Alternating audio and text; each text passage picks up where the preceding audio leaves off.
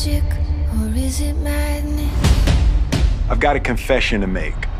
Is it a dream or more than it seems? I've never climbed a mountain. Faces in the clouds, Never swum in a lake.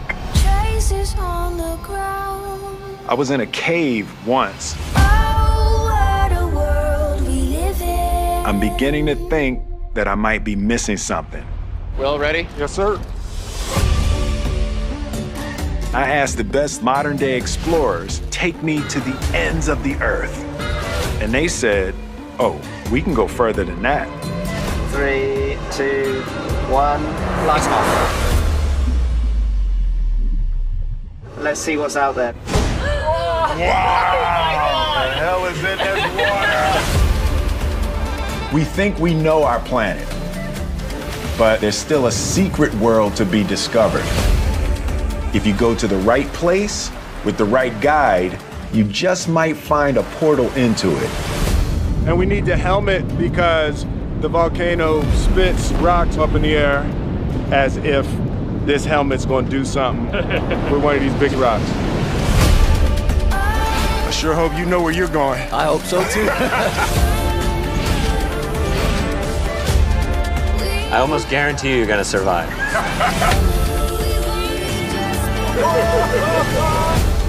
I thought you were gonna freak out, but you just kept going. I'm an actor, I pretend for a living. The crossing! That's spectacular. This is a bucket list moment.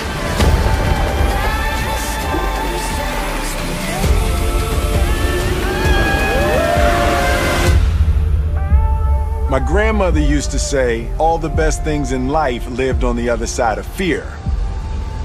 I sure hope Gigi was right. Oh, what a world.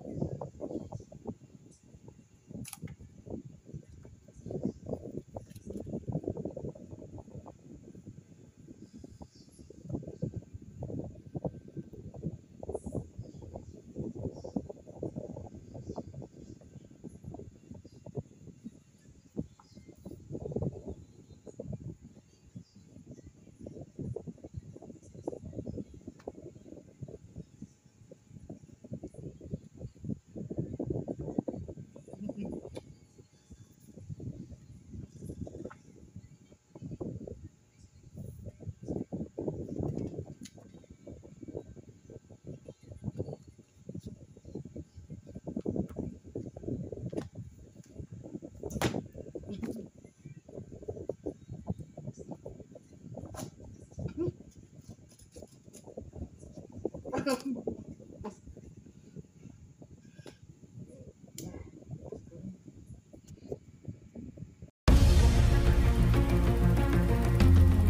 1888, the National Geographic Society set out to explore the world. But to understand where we're going, we must first explore where we began. And from there, our society takes off.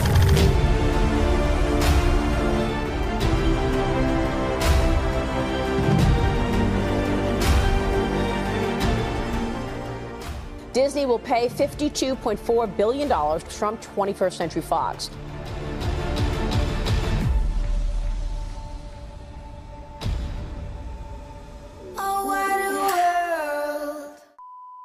What's up, guys? It's Jason here, and welcome back to my YouTube channel, National Geographic Insight.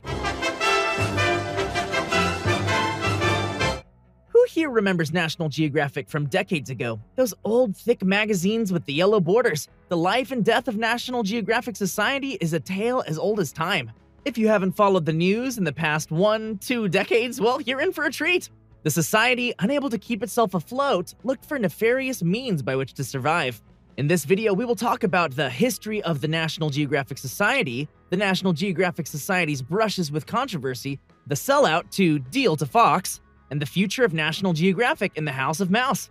Before we begin, if you wouldn't mind just tapping that like button for the YouTube algorithm, I'd really appreciate it, as this is a brand new channel I started this year. If you've ever read a Nat Geo magazine from your younger days, be sure to subscribe and hit that notification bell for new videos each week. Thanks for doing that, and now let's continue on with what happened to National Geographic. The history of National Geographic Society. Let me take you back. In the beginning, on January 13th, 1888, yes, 1888, a group of scientists and explorers partied at the Cosmos Club in Washington, D.C. Their mission, create a club or society for the increase and diffusion of geographical knowledge. The group codified its organization, establishing bylaws, formed a constitution, and elected Gardiner Green Hubbard as its first president. His more famous son-in-law, Alexander Graham Bell, succeeded him in 1897 to become the second ever president. Under his reign, Bell appointed his son-in-law, Gilbert Hovey Grosvenor, as the first full-time editor. Bell and Grosvenor came up with the idea of society members. To entice people, they were the first to use narrative photography in magazines. Nepotism notwithstanding, Grosvenor was a long-lived editor and lasting until the middle of the 20th century, until 1954. In the 1921 issue of advertising journal Printers Inc., Fred Bernard said it first, "One look is worth 1,000 words." The magazine instantly depicted what took writers thousands of words to accomplish. In 1888, the first National Geographic magazine hit the newsstands as the Society's official journal. In 1910, the magazine adopted the yellow border synonymous with National Geographic. The Society's brushes with controversy. National Geographic has not been without controversy. For many people, the magazine was the first time people saw naked boobs. Readers could gaze at unclothed tribal women. Some call the photos of nude brown women important anthropological work. Others call it naked exploitation of foreigners, especially non-white foreigners. In 2007, then CEO of the National Geographic Society, John Fahey, said that profit was not his motivation, but the business of bringing the world to the people and inspiring people to take care of the planet. At the time, the company boasted about 9 million subscribers. 9 million is a respectable number, but a drop-off from its peak of 12 million subscribers in the 1980s. Since 2007, subscription numbers have dropped to just 3 million in the United States. Why did the National Geographic Society keep hemorrhaging subscribers? Part of the problem was Fahey. From 1998 to 2010, as CEO, Fahey oversaw the shift in the magazine's story focus and mission statement. Recall that Fahey's mission was to inspire people to take care about the planet. As a result of the change, fewer human interest pieces and an increase in stories on the environment and animals. In a 2012 interview with Wall Street Journal, Fahey later acknowledged that the shift in focus to environmentalism did not improve subscription holder retention. The following year, in 2013, National Geographic stained its reputation. Egypt's keeper of antiquities, Dr. Zahi Hawass, allegedly courted National Geographic. The Egyptian archaeologist, Egyptologist, and disgraced Minister of State for Antiquities Affairs accepted bribes from National Geographic for access to antiquities, pyramids, and King Tutankhamun. The amount of money exchanged ranged from $80,000 to $200,000 a year, which may have been illegal under US law. National Geographic and Dr. Hawass insisted that everything was on the up and up, but the stain of the accusation damaged the company's reputation. Fahey's missteps pale in comparison with National Geographic's deal with the devil. The Deal. Elizabethan playwright Christopher Marlowe's The Tragical History of the Life and Death of Dr. Faustus dramatizes Faustus's demonic bargain with Mephistopheles. The Faustian bargain sees our Dr. Faustus exchanging his soul for knowledge and power. Faustus gains excellent knowledge and power, but is eventually dragged down into hell by Mephistopheles. National Geographic made its deal with the devil in the early 90s, their Faustian bargain with Rupert Murdoch's Fox media empire. Then they got sold to the mouse, the very icon of a false idol. Disney collected National Geographic as part of its $52 billion purchase of 21st Century Fox. Way back in 2001, National Geographic made a deal with Mephistopheles himself, Rupert Murdoch. Murdoch of Fox Media Network fame grew the brand and forced it into 500 million homes in most countries on the face of the earth. In return, National Geographic sold its soul to remain solvent, even as Society membership plummeted. The big incentive for the National Geographic Society was a push into media, specifically television.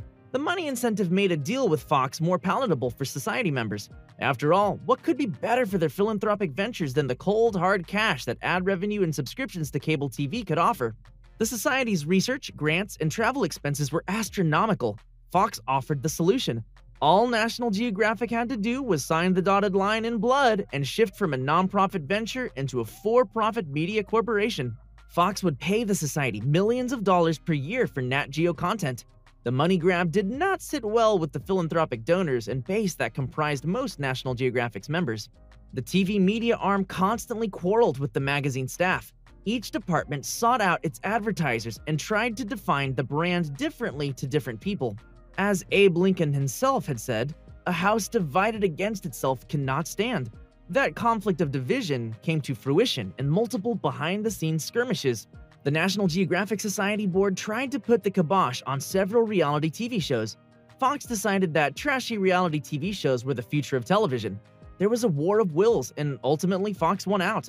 From Fox's victory, National Geographic birthed the reality TV shows Doomsday Preppers, Digger, and Nazi War Diggers. Each show had its share of controversy and diminished the brand's reputation. In the end, money won out. National Geographic degraded itself with the lowbrow, lowest common denominator, trashy reality TV show lineup. First, there was Doomsday Preppers, a show that followed slaw-jawed survivalists preparing for the impending apocalypse. That's the sneaky thing about evil men like Murdoch. They leverage a respected and well-known name like Nat Geo and then propagandize you with shows with lovable idiots. To wit, Doomsday Preppers was the highest-rated show in National Geographic's history in its first year. The company was forced to smother the rating baby in its crib as it provided a vocal and persistent platform for crazed conspiracy theorists with violent ideologies. Who can forget gun nut James Yeager? Yeager ranted on YouTube, as gun nuts want to do, about his God-given right to execute anyone who challenged his right to own a gun. I'll be glad to fire the first shot. Start killing people. YouTube removed the video, then National Geographic had to pull the plug on the episode. The Sandy Hook massacre was barely a year old. Then it became public knowledge that the Sandy Hook shooter, Adam Lanza, was a hardcore survivalist and doomsday prepper. As a result, a Change.org petition argued that National Geographic, the Murdoch-infected portion, was responsible for providing a platform for violent, deranged individuals. Despite being a ratings bonanza, National Geographic canceled the show in 2014. Platforming gun nuts was not the only misstep with National Geographic. They also dabbed their toes into light looting and pillaging with the show Diggers. Larger-than-life characters King George Wyant and his sidekick Tim Saylor traversed the United States to hunt for historical artifacts. In other words, the pair were looting. Sarah Haar in the Society for American Archaeology's magazine reported that the show violated the organization's ethical principles, who engage in exploiting the past motivated by self-interest. That is not a good look for a society that ostensibly wants to make people care about the world. Exploitation is not in line with the National Geographic Society, but it is Rupert Murdoch's specialty. Amid the controversies and declining subscribers, Murdoch delivered the coup de grace to the once revered society. In 2015, Fox rolled National Geographic into its media empire. Like a zebra being dragged into the abyss by a crocodile, Fox devoured Nat Geo. While the Society exists as a separate organism, the fact remains that the Fox media empire had its tendrils in the operation of National Geographic. National Geographic shifted from being a non-profit organization into a for-profit corporation accountable to its stakeholders. In late October and early November 2015, the deal with the devil came to fruition. First, National Geographic drastically slashed its staffing in a cost-saving move. According to Rupert Murdoch's brood, James Murdoch, nothing would substantially change at National Geographic when Fox subsumed the company. Like everything that oozes out of the Murdoch's mouth, that was a lie. It was a nasty truth that nothing in National Geographic made money, not the magazine or TV shows. The only thing that would bring profit was Murdoch's axe. And the axe was hungry in the fall of 2015. Starting in October of 2015, Fox made significant cuts to staffing. The reductions continued into November. Magazine subscriptions were dropping, so were the numbers of employees. As the body count grew, the money for the Society's endowment grew. All told, the company axed about 2,000 people, the most extensive mass firing in the Society's 133-year history. Most of those terminations came with a terse email, a pat on the back, and a boot out the door. To keep its philanthropy alive, National Geographic sold its soul. The days of millions and millions of magazine subscriptions were over. While not significant, Fox's influence on the TV side of things proved to be just the financial boom that the Society needed to continue operations. In 2015, Nat Geo, the media arm of the National Geographic Society, boasted $250 million in cable TV fees. Ad revenue skyrocketed, but at what cost? What did the company even stand for anymore? As the Society platformed the likes of Bill O'Reilly, the Society's waning influence became more apparent. Fox would no longer be the silent partner in the relationship. O'Reilly's Killing Reagan aired in 2016. That spiral seemed to be the final death knell for the National Geographic Society. Then Disney entered the arena. Future with House of Mouse. As Qui-Gon Jinn says in Star Wars Episode I, The Phantom Menace, "There's always a bigger fish." There's always a bigger fish. As part of its 2020 acquisition of Murdoch's media empire, Disney killed the 20th Century Fox brand. It's now the more mundane 20th Century Television. National Geographic's media arm came as part of the $71.3 billion deal. Disney is no stranger to exploiting and commoditizing the natural world, so its acquisition of National Geographic makes sense in a grossly exploitive kind of way. In 1958, Disney released the movie White Wilderness. In that movie, Disney Studios filmed the lives of lemmings, cute little rodents that live in the frozen tundra.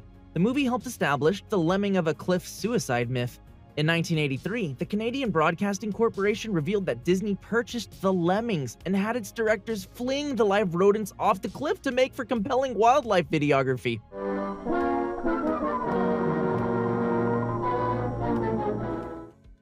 Disney's Discovery Island was ostensibly a bird sanctuary. Located in Disney World, the island provided habitat for local bird species. The zoology park was a hit with guests. But the guests didn't know that Disney's park operators regularly abused the animals. In 1989, the Orlando Sentinel reported that Disney employees beat birds and starved them to death. In the end, Disney paid a pittance of a fine and closed the park. 10 years after the bird murder at Discovery Island, Disney opened an attraction named Animal Kingdom. The park was supposed to be a celebration of biodiversity in the animal kingdom. Instead, about 30 animals died in transit to the park, or in the park from starvation, abuse, and neglect.